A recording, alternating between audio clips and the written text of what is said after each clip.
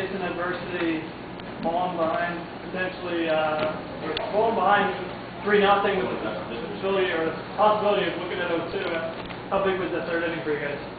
Oh, it was huge. We just our patience at the plate. We grinded it out for the early runs, and then one guy that I think should be up here too is Eddie Madging, coming in and shutting down, bases loaded with the 2-3 guys up. That was huge. And then Patrick here coming in and closing it and hitting the first home run of the summer. Nice job.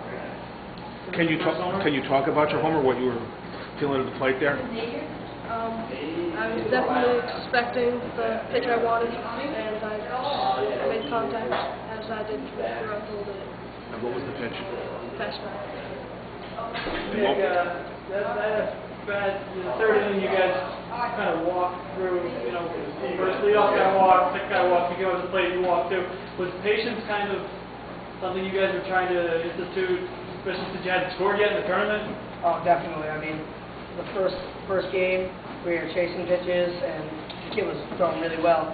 And today we just came with a different game plan. First inning and 2, and we were chasing it a little bit. Third inning, we really settled down. Let him throw to us, wait for the pitch we wanted, and he walked us, and that was really good. You just talk about, again, coming from behind, 3-0, what it might show about this team? Well, I mean, our team is multiple times when we've been behind, came back and won the game. I mean, everybody works as a team here. Everybody contributes to everything. Yeah, even though you were taken out for Eddie, did you know you were coming back in that spot in the sixth inning or the fifth inning with a game on the line like that, with a home run? Yes.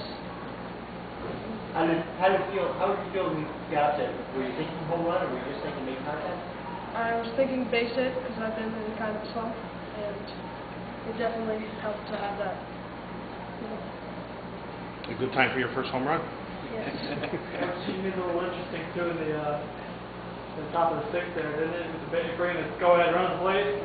How were you feeling when that happened? With all that in the sixth inning, what bases loaded? Oh yeah, no, I had confidence that Patrick would shut him down. No, a lot of confidence that we'd shut him down. How about Nick scoring